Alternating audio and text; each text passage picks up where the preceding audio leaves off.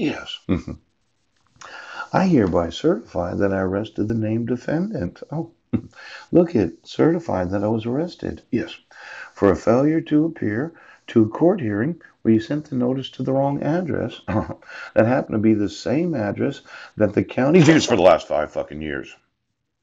Now, when I email law enforcement wanting to know what something is about, yes, because I wouldn't have thought this. I would have never thought it would have been a criminal complaint. See, it doesn't say online exactly what the fucking thing is.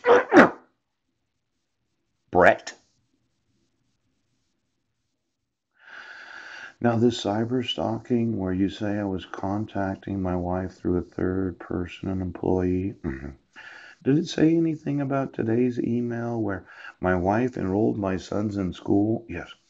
7 years and 3 months ago, 2 grades below where they should have been. Oh, I know she said they were straight A students, but it seems that your abuse right now, your fucking abuse, Brett, is that when you look online, it doesn't tell you that it's about cyber stalking and violating the no contact order. Yes, same no contact order that she didn't sign. Poof.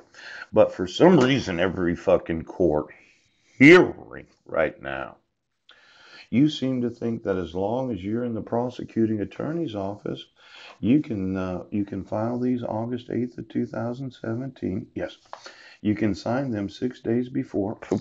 And then we looked at the whole citizen certification of exactly what they witnessed. Now, I'd have to say that my wife was using the court system to cover up the fraud of enrolling my sons in school 2 years, yes, behind where they should be right now. Pow! Now I'm wanting to sue you.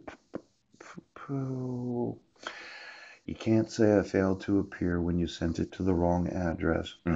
You should immediately have removed me from the jail, coach, and redocketed the whole thing. But these co-workers of my wife that say that I'm trying to contact her, the same woman, yes. Now this is the letter I. World Book Encyclopedia. I looked in the reference book, and they have what's known as insurance. Coach. Now, oh my golly, insurance of every city, every county, every state in the United States.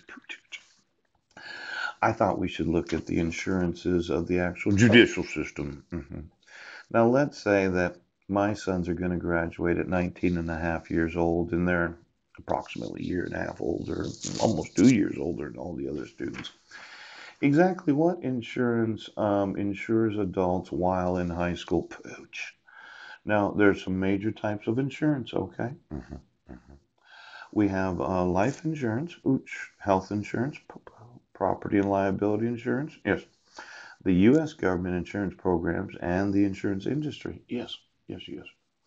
Now, as I understand high school, because I did graduate from high school right now. Pow!